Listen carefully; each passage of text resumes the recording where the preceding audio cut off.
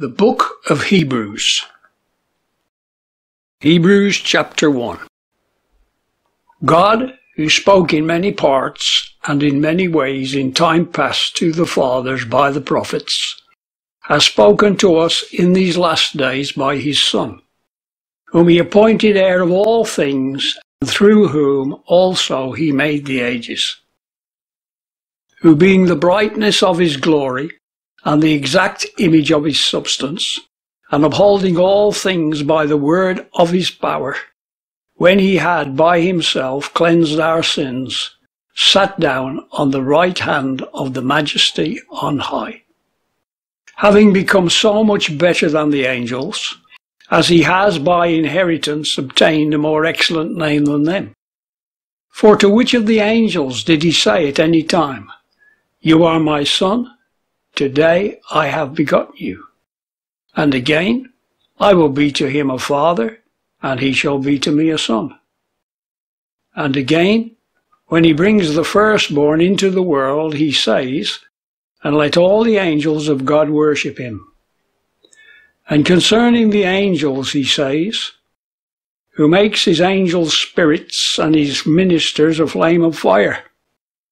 But to the Son he says, "Your throne, O God, is for the age of the ages. A scepter of righteousness is the scepter of your kingdom. You loved righteousness and hated lawlessness. Therefore God, your God, has anointed you with the oil of gladness above your companions. And you, Lord, established the earth in the beginning, and the heavens are the work of your hands. They shall perish, but you remain. They shall all grow old as does a garment, and as a covering you shall fold them up, and they shall be changed. But you are the same, and your years shall not fail." But to which of the angels did he say at any time, "Sit at my right hand until I make your enemies your footstool"? Are they not all ministering spirits, sent forth to minister for those who shall be heirs of salvation? Hebrews chapter 2. Therefore, it is necessary for us to give the more earnest heed to the things which we have heard, lest at any time we should drift away. For if the word which was spoken through angels was firm, and every transgression and disobedience received a just repayment, how shall we escape if we neglect such a great salvation, which was confirmed to us by those who heard him, having received it in the beginning, being spoken by the Lord? God also bearing witness with both signs and wonders, and with various works of power, and the Holy Spirit distributing them according to his own will. For he did not subject the habitable world to come, of which we speak, to angels. But someone somewhere testified, saying, "What is man that you remember him, or the Son of Man that you watch over him? You made him a little lower than the angels. You crowned him with glory and honor, and set him over the work of your hands. You have put all things in subjection under his feet. For in order to make all things subject to him, he left nothing that is not subject to him. But now we do not yet see all things made subject to him. But we see Jesus, who was made a little lower than the angels for the suffering of death, crowned with glory and honor, that he by the grace of God should taste death for everyone. For it was fitting for him, for whom are all things, and by whom are all things, in bringing many sons to glory, to perfect the leader of their salvation through sufferings. For both he who sanctifies and those who are being sanctified are all of one Spirit, for which cause he is not ashamed to call them brothers, saying, "I will declare your name to my brothers. In the midst of the church I will sing praise to you." And again, "I will trust in him." And again, "See, I and the children whom God has given to me." Therefore, Since the children took part of flesh and blood, he also himself likewise took part of the same things, that through death he might annul him who had the power of death, that is, the devil, and set free those who by fear of death were all their lifetime subject to bondage. For surely he did not take on the form of angels, but he took on the seed of Abraham. Therefore, in all things he was obliged to be made like his brothers, that he might be a merciful and faithful high priest in the things belonging to God, in order to make an appeasement for the sins of the people. For in what he suffered when he was tempted, he is able to help those who are being tempted. Hebrews chapter 3. Therefore, holy brothers, partakers of the heavenly calling, consider the apostle and high priest of our confession, Christ Jesus, who was faithful to him who appointed him, as also Moses was in all his house. For this man was counted worthy of more glory than Moses, inasmuch as he who built the house has more honour than the house. For every house is built by some man, but he who built all things is God. And Moses indeed was faithful in all his house, as a servant for a witness to those things which would be spoken after. But Christ as a son over his own house, whose house are we, if we hold the confidence and the boast of the hope firm to the end. Therefore, as the Holy Spirit says, today if you will hear his voice, do not harden your hearts as in the rebellion, in the day of trial in the wilderness, when your fathers tested me, proved me, and saw my works 40 years. Therefore I was grieved with that generation, and said, they do always go astray in their heart, and they have not known my ways. So I swore in my anger, they shall not enter into my rest. Watch, brothers, lest there is in any of you an evil heart of unbelief in departing from the living God. But encourage one another daily while it is called today, lest any of you be hardened through the deceit of sin. For we become partakers of Christ, if we hold the beginning of our confidence firm to the end. While it is said, today, if you will hear his voice, do not harden your hearts as in the rebellion, for some who heard did rebel, but not all who came out of Egypt by Moses. But with whom was he vexed 40 years, if not with those who sinned, whose corpses fell in the wilderness? And to whom did he swear they would not enter into his rest, if not to those who did not obey? And we see that they were not able to enter in because of unbelief. Hebrews chapter 4. Let us fear then, lest the promise being left us of entering into his rest, any of you should seem to come short of it. For we also had the gospel preached to us, even as it was to them. But the word did not profit those who heard, not being mixed with faith in those who heard it. For we who have believed are entering into rest, even as he said, I have sworn in my anger, they shall not enter into my rest, although the works have existed from the foundation of the world. For he has said somewhere concerning the seventh day like this, and God rested on the seventh day from all his works. And in this place again, they shall not enter into my rest. Therefore, it remains for some to enter into it, and those who heard it preached before did not enter in because of disobedience. Again, he determines a certain day, today, saying by David, after so long a time as he said it, today if you should hear his voice, do not harden your hearts. For if Joshua had given them rest, then he would not have spoken after that of another day. Therefore there remains a Sabbath rest for the people of God. For he who has entered into his rest, he has also rested from his works, even as God did from his. Therefore be diligent to enter into that rest, that no one may fall by the same example of disobedience. For the word of God is living and effective, and sharper than any two-edged sword, and piercing even to the dividing of both soul and spirit, of both joints and marrow, and is able to discern thoughts and intentions of the heart. Nor is there any creature hidden in his sight, but all things are naked and exposed to the eyes of him with whom our account is.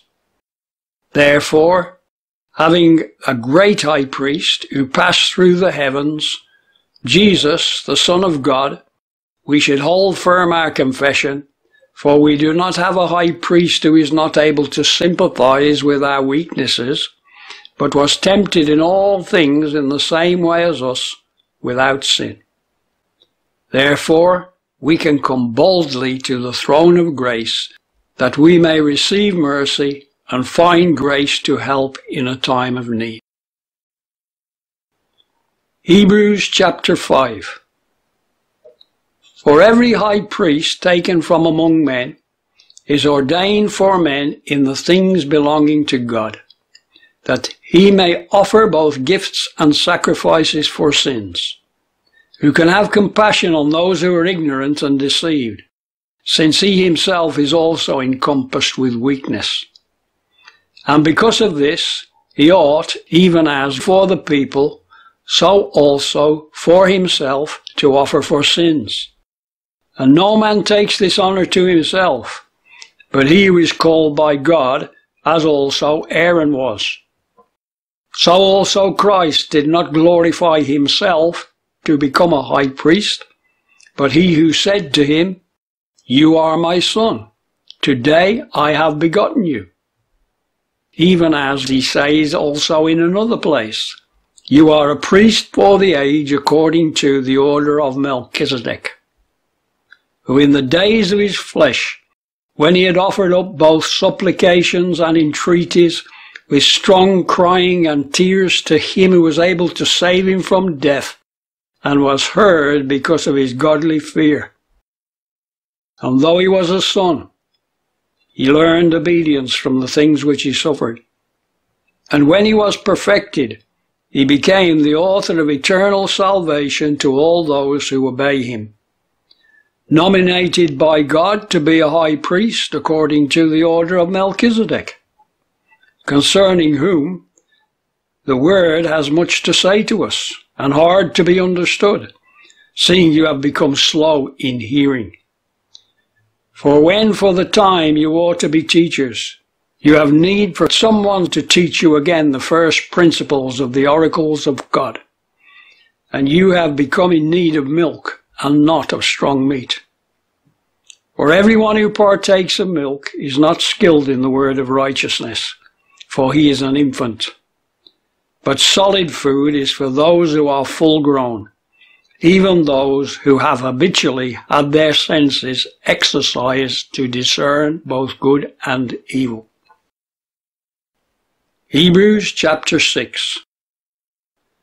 Therefore, having left the word of the beginning of Christ, let us go on to perfection, not laying down again the foundation of repentance from dead works and of faith in God, of the teaching of baptisms, and of the laying on of hands, and of the resurrection of the dead, and of long-lasting judgment. And this we will do if God permits. For it is impossible for those who were once enlightened, and have tasted of the heavenly gift, and have become partakers of the Holy Spirit, and have tasted the good word of God, and the powers of the age to come, if they have fallen away, to renew them again to repentance, crucifying the Son of God again in themselves, and putting him to an open shame. For the earth which drinks in the rain that comes often upon it, and brings forth herbs fit for those by whom it is dressed, receives blessing from God. But that which bears thorns and thistles is rejected, and is near a curse, the end of which is to be burned. But, beloved, we were persuaded better things concerning you, and even having salvation, if even so we speak. For God is not unrighteous to forget your work and labour of love which you have shown towards his name, in that you have ministered to the saints and do minister. And we desire that each one of you do show the same diligence to the full assurance of hope to the end, that you do not become lazy, but followers of those who through faith and long-suffering are inheriting the promise. For when God had promised to Abraham, since he had no one greater to swear by, he swore by himself, saying, Surely blessing I will bless you, and multiplying I will multiply you. And so, after he had patiently endured, he obtained the promise. For men indeed swear by the greater, and the oath for confirmation is to them an end of all dispute, by which God, willing more abundantly to show the heirs of promise the immutability of his counsel, intervened with an oath, that by two immutable things, in which it was impossible for God to lie, those who have fled to take hold on the hope set before us might have a strong encouragement, which we have as an anchor of the soul, both sure and firm, and which enters into the inside of the veil, where the forerunner has entered for us, Jesus, having become a high priest for the age according to the order of Melchizedek. Hebrews chapter 7.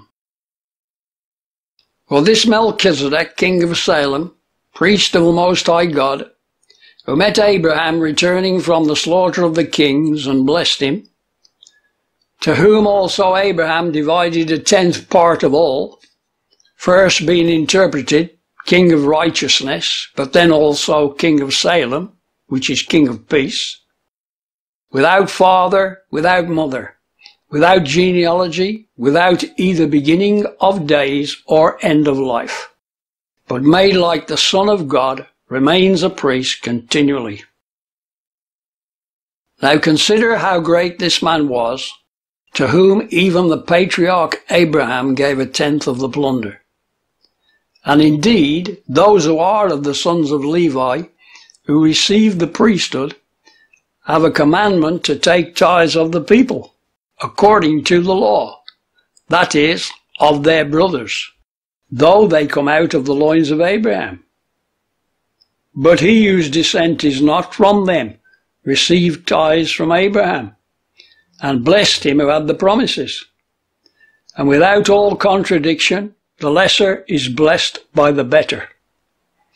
And here men who die receive tithes, but there he received them, of whom it is witnessed that he lives. And so, in a word to say, even Levi, who received tithes, paid tithes through Abraham. For he was yet in the loins of his father when Melchizedek met him. Therefore, if indeed perfection was through the Levitical priesthood, for by it the people received the law, what need was there for another priest to arise according to the order of Melchizedek, and not be called according to the order of Aaron? For the priesthood being changed, there was of necessity also a change of the law. For he of whom these things are spoken belongs to another tribe, from which no man had attended at the altar. For it is very clear that our Lord rose up out of Judah, as to which tribe Moses spoke nothing concerning priesthood. And it is yet far more evident that according to the likeness of Melchizedek there arises another priest, who has not come according to the law of a fleshly commandment, but according to the power of an endless life. For he testifies You are a priest for the age according to the order of Melchizedek. For there is indeed an annulling of the previous commandment for its weakness and lack of profit. For the law made nothing perfect, but the bringing in of a better hope did, by which we draw near to God. And inasmuch as he was not made high priest without an oath, for those became priests without an oath, but this one with an oath, by him who says to him, The Lord has sworn and will not change his mind. You are a priest for the age according to the order of Melchizedek. By so much Jesus has become surety of a better covenant. And those indeed were many priests, who were not allowed to continue by reason of death. But this man, because he continues for the age, has a permanent priesthood. Therefore, he is able to save to the utmost those who draw near to God through him, always living to make intercession for them. For such a high priest was fitting for us, who is holy, innocent, undefiled, separate from sinners, and who became higher than the heavens, who does not have a daily need, as those high priests, to offer up sacrifices first for their own sins and then for the sins of the people. For this he did once by offering up himself. For the law appoints men high priests who have weakness, but the word of the oath, which came after the law, appoints the Son, who was perfected forever. Click Center to subscribe to our YouTube channel. Click top right to see more videos.